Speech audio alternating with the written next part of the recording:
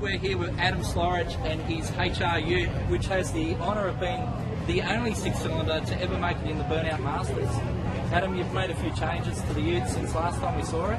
What have you done? We freshened the engine again, new con rods and lock and a few other bits and pieces, new camshaft, a little bit more compact. But the biggest thing we've done is body mods. We've moved the firewall back 3 inches and lifted the trans tunnel up 2 inches, and we've made a whole rear clip. It's got a half chassis now and tubs. So how long did that take all to do? We've done it in a matter of weeks. After Mildura we pulled the engine apart.